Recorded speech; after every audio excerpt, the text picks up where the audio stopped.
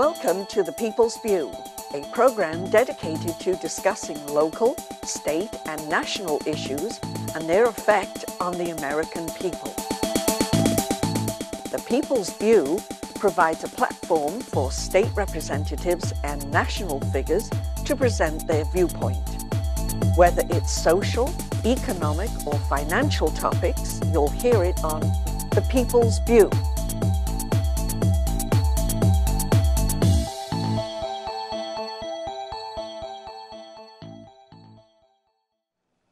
Hello and welcome to The People's View. The People's View is sponsored by the Nashua City Republican Committee, and you can reach them on their website at nashuagop.org.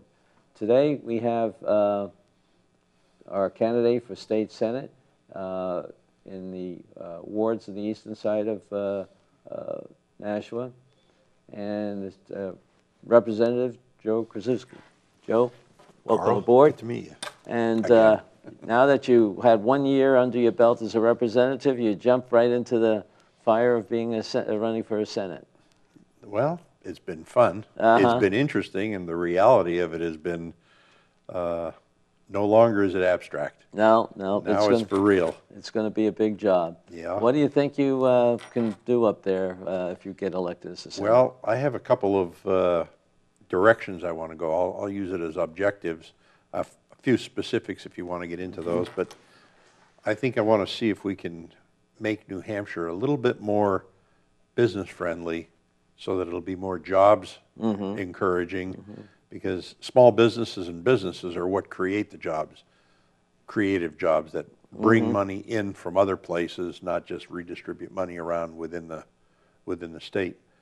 And I think if we help to create the environment, let's look at things like the business enterprise tax, the business profits tax, and some of the other fees and things that we have that make us not be up there high on the list amongst other states. Now, we have a New Hampshire advantage that I think very few states can come close to. We don't have the income tax, we don't have the sales tax, and there's not a lot of states that even approach that. And for that reason, we also have to keep government small. The larger government gets, the more intrusive it gets in our lives and in business and corporate lives. And corporations will go where they feel more comfortable. They'll hire more people, and I think we can attract higher level companies that'll fund better paying jobs. We have some jobs openings in several industries around here that are, granted, BAE is the largest employer, but there are other two growing companies that most people don't look at hardly, and it's Sturm Ruger and Sig Sauer. And speaking with the president over at Sig, and this was mirrored by the representative from Sturm Ruger, they're looking for people who are hands-on, willing to get in and do machine work. They're looking for engineers that don't want to sit at a CAD system playing on a computer. They want one that will conceive an idea, go into the shop, build it, test it, try it, heat treat it, test it out.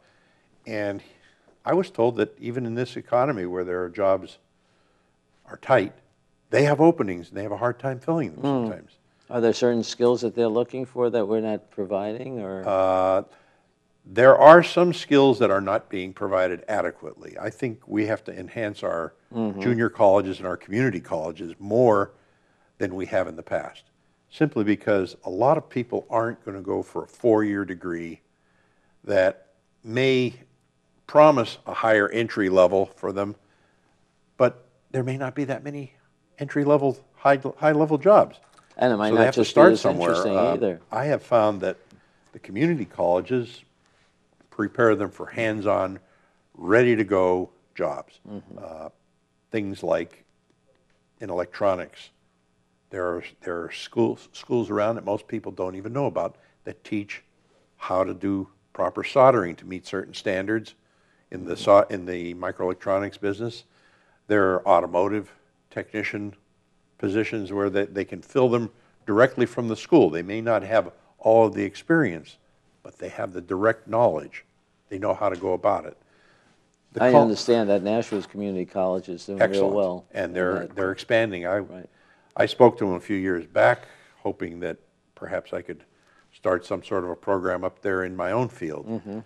Unfortunately, I got tied up on other things at the time, but if we had, every time I needed a person and I looked for an experienced person, I had to literally steal them away from another company, which isn't the way it should be.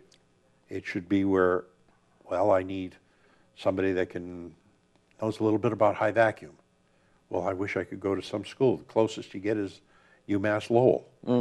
And they don't really have, they're teaching people to work with higher level ideas, but industry needs people in between.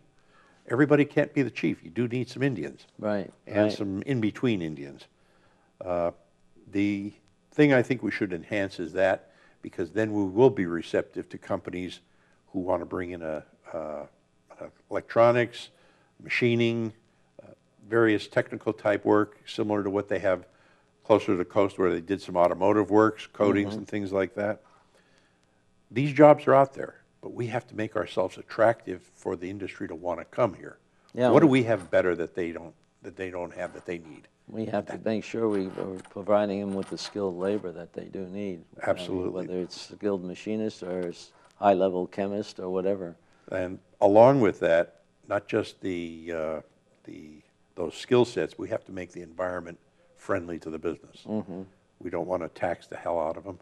I'm sorry I use that word, but sometimes I've had that used to me by some smaller companies, particularly in the last several years, where there were a whole slew of miscellaneous, I'll call them nuisance, and in some cases almost backbreaking things for a small company starting off, a limited liability corporation, to get hit with some of the new regulations and the new taxes and things that they had thrown at them back in 2008, 2009. There's a local laser company, Laser Advantage. I know the people personally there. They started that. It was just 3 guys who worked as service engineers for another company.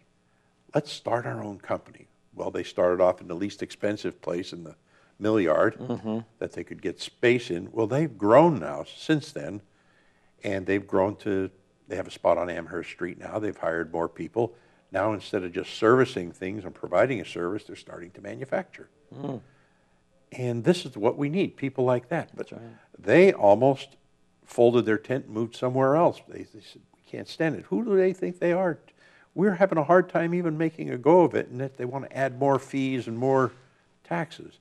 This may not be hard for a BAE to fit, but for a small company starting off, these men were working 12, 14-hour days. And to have that thrown at them, they want to put up with some of that. But I think, you know, we're turning the tide on this business friendliness.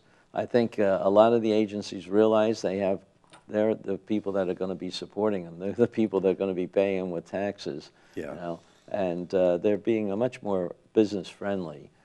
They're trying. They really don't know how, and they're just learning how to go out and do things and be of service to their customer, rather than have them, you know, they're trying to figure out, well, how can we get some more fines in there to stuff our coffers? You touch a nerve on me right there. While I was in industry, and I've worked in several states, Texas, Massachusetts, Pennsylvania, and New Hampshire, I could recall having people in the environmental services. There were in one particular nearby state, they have a group that handles health and another that handles safety. And they had a program where if you invited them in to do an audit on you and a survey, whatever they found, they would not penalize you for. They would work with you and help you in order to mitigate that problem. And it was a team type of a effort. And I thought that was great. When I came to New Hampshire, I did not find that in our own DES. I found almost the opposite. It was almost a surface niceness, but underneath there was a hardness there that, well, we're going to find, they're doing something wrong, we'll find it, and we're going to nail them.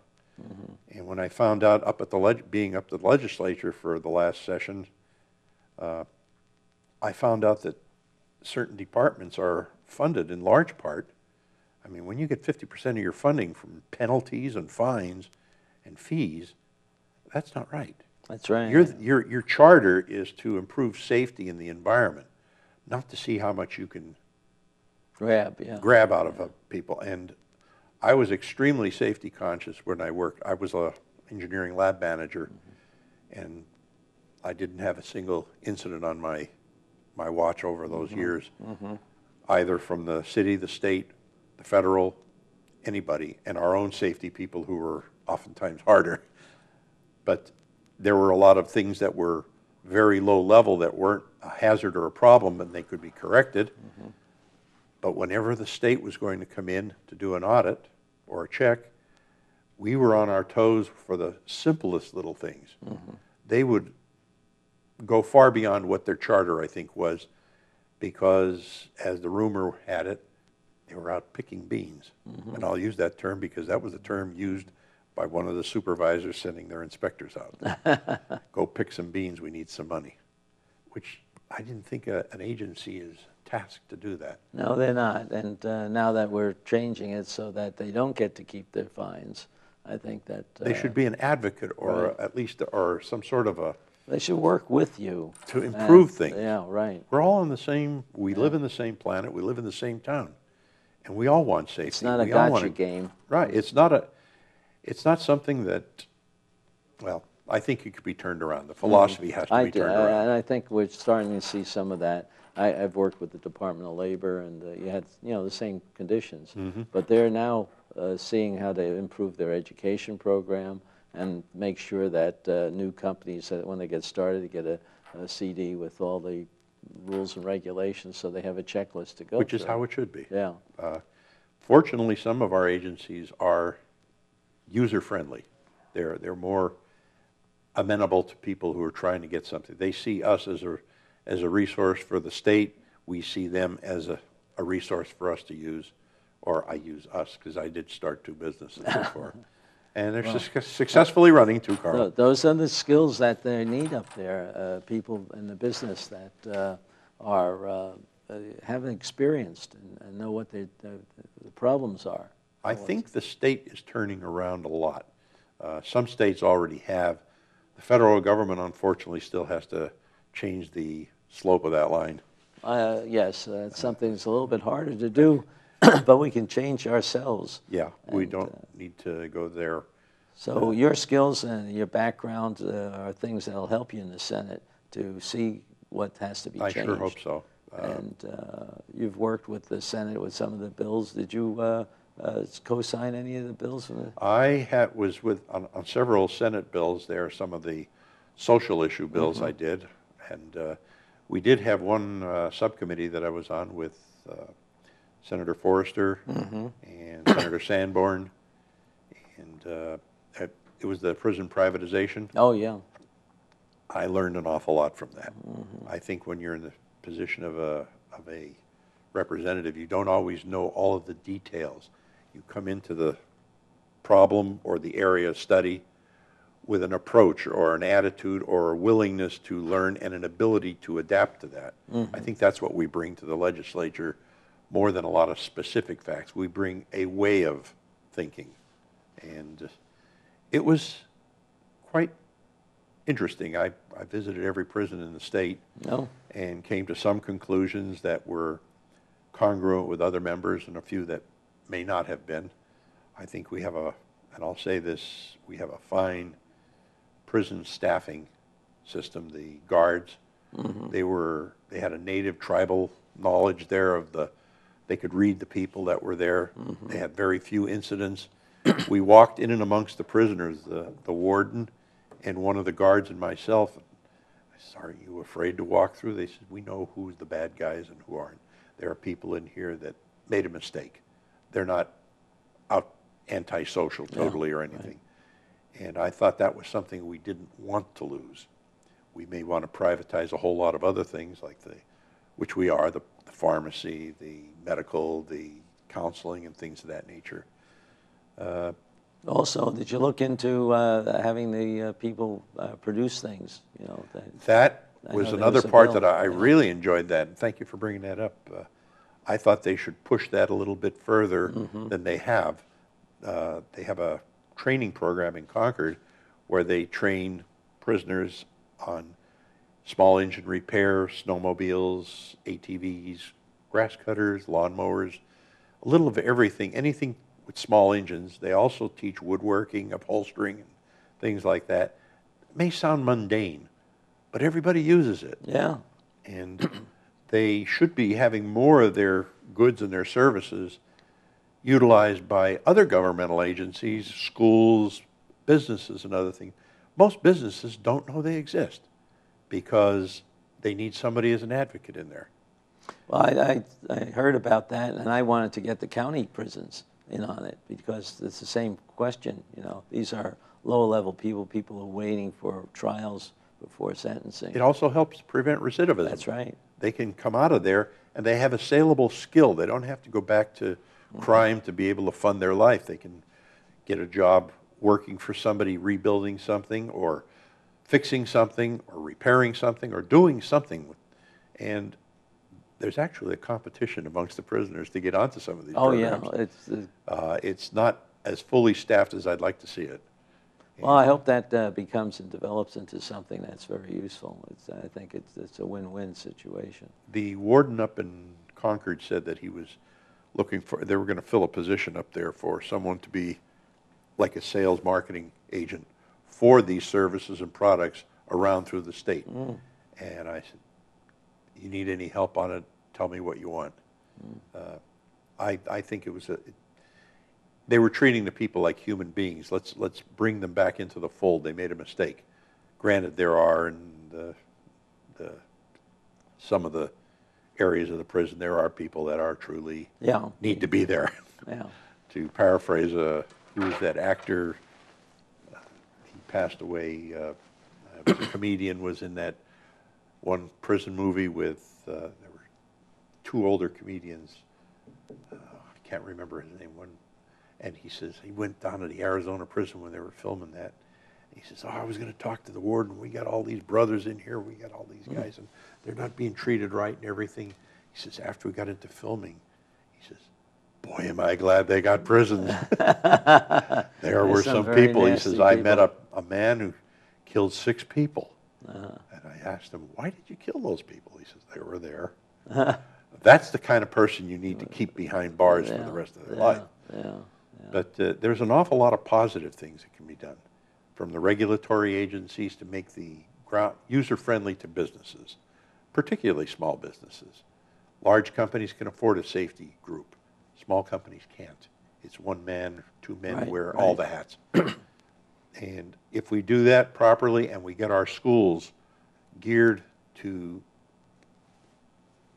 making these people, preparing them for the real world, not for a make-believe world. We need to get more bang for our buck from the colleges. Definitely. It isn't just passing out how many degrees did you pass. Were those degrees worth anything?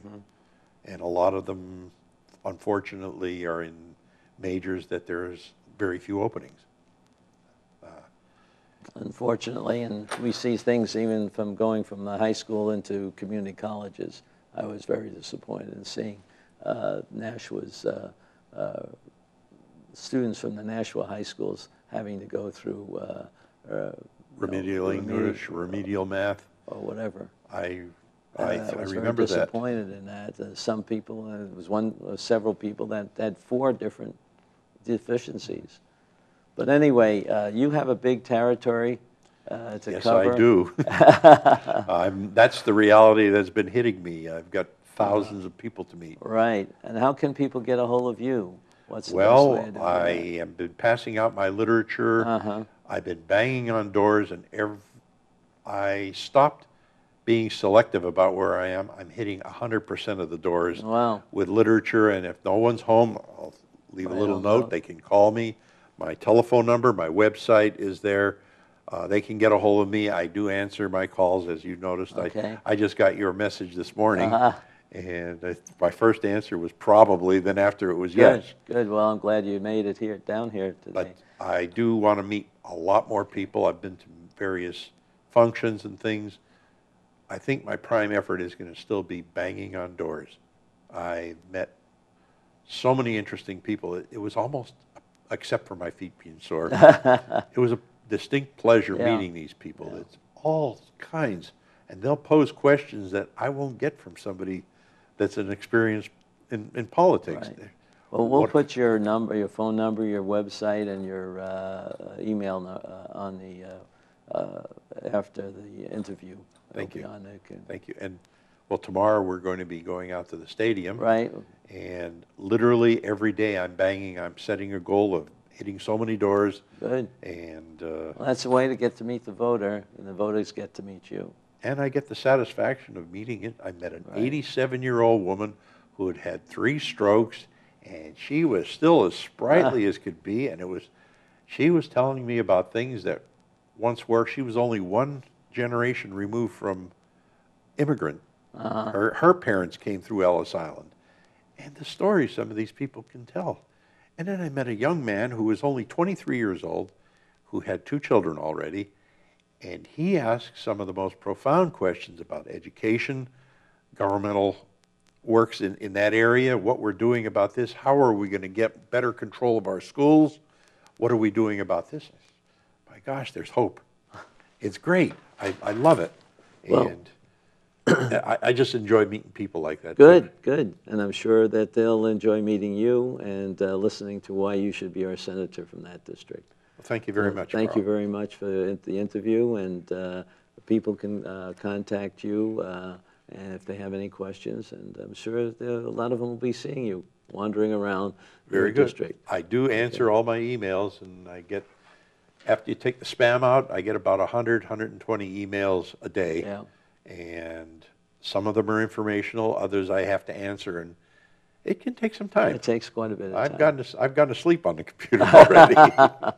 Well, thank you very much. Thank for you coming very down. much. Thanks for having Okay. me on. Thank you. And the audience can pick up these interviews on the Public Access Channel 96, and also in the archive, you can go to NashuaGOP.org, and you can, on their website, see where you can pick up previous issues. Thank you very much for listening.